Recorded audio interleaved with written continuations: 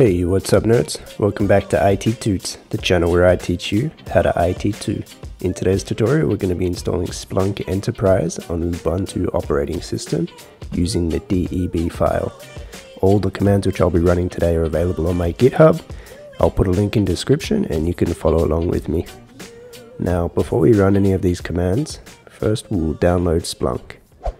So head to your virtual machine or your Ubuntu operating system and just open a browser, and we're just going to search download Splunk free,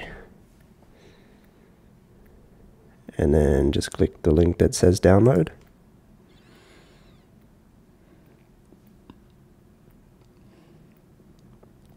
I'm already signed in, so it's taking me to this page, but if you weren't signed in, you'd either have to sign in with your account, or if you don't have an account, you just have to create an account and then sign in.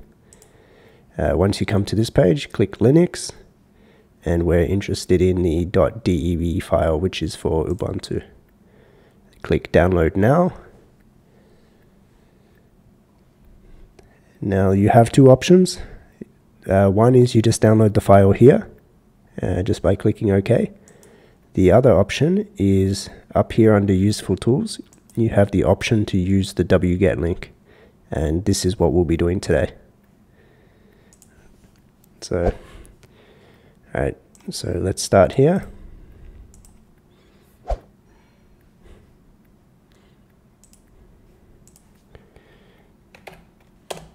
Okay, so we're switching to root user.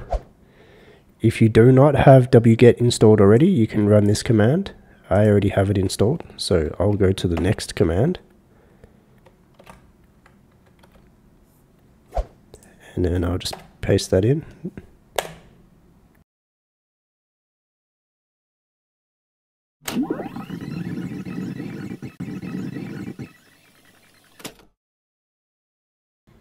Okay, so our file has finished downloading.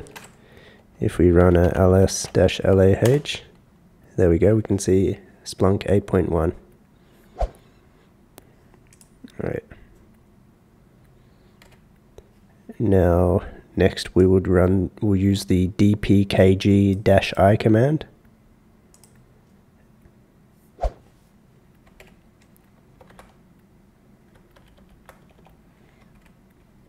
And then we just do our Splunk, so you can just type the first couple letters, then push tab to complete, and push enter.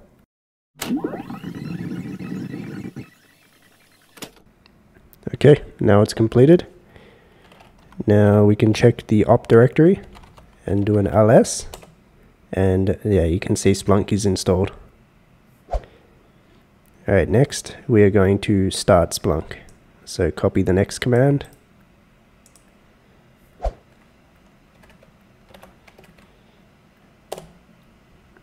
Now this is where you have to enter the username and password. So for me, I'm just going to use the default, which is admin, and then enter your super secure password, confirm, and here we go.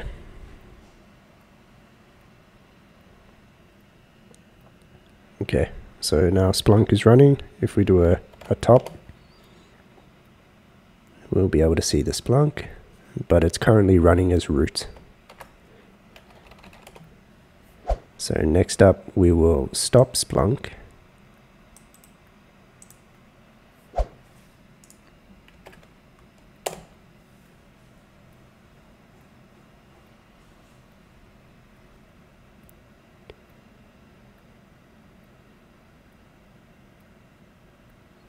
Okay, then let's go back.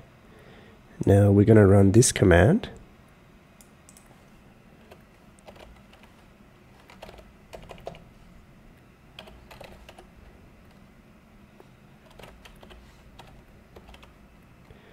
Okay, now we're going to run this command, which is going to configure Splunk to run at boot time and also to run as the user Splunk. And that's complete. Now we're just going to change the owner of all the Splunk files to Splunk.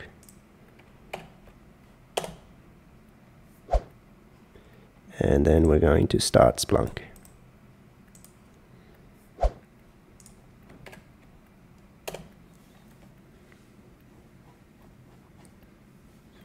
Okay, now if we do a top again, we'll be able to see Splunk running, and we can see the user is now Splunk. So this is one of the best practices. You shouldn't really have Splunk running as a root user. Alright, now to test that it's working, copy the link below, open up your browser, and paste it in. And there we go. We're greeted with the Splunk login page. So I can just put in your username and password.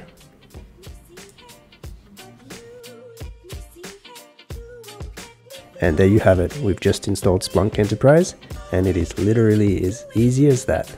Thank you guys and girls for joining me. Okay guys and girls, smash the like button if you've made it this far, and don't forget to subscribe. I have some really good ideas for some upcoming content, and you are not gonna want to miss this.